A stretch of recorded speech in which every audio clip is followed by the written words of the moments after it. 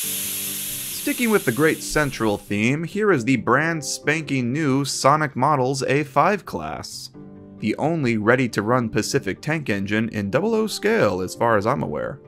Sporting the original gorgeous green and red livery of the Great Central Railway.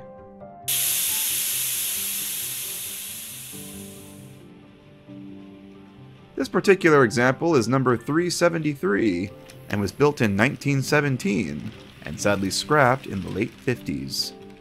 This is an excellent model, detailed beautifully, but my only gripe with it is the way the rear bogie is situated. It's not a swivel, so it tends to derail on points, especially in reverse.